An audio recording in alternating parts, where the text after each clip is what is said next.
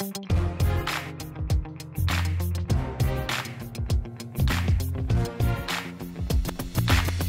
name is Kevin Daniels, and I represent Fixe hardware, which represents alien cams, fodders, carabiners, and the Fixe climbing line of hardware.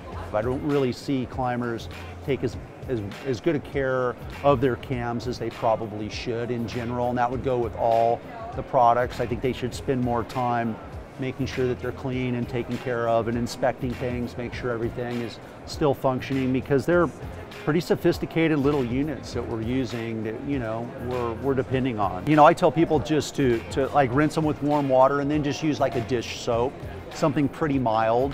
And if they need to, maybe like a soft brush.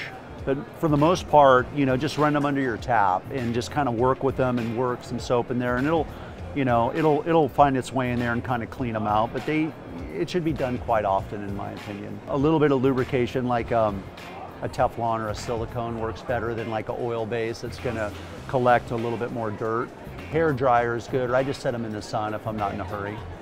The material we use is a pretty soft material in the lobes. It's one of the reasons they stick so well. And I really think it's the best material just because it gets the best results, especially for granite, you know, and things like that. But a file every once in a while, I take files to the edges of mine when they start to get a little bit deformed and just kind of keep them clean and, you know, kind of in good working order.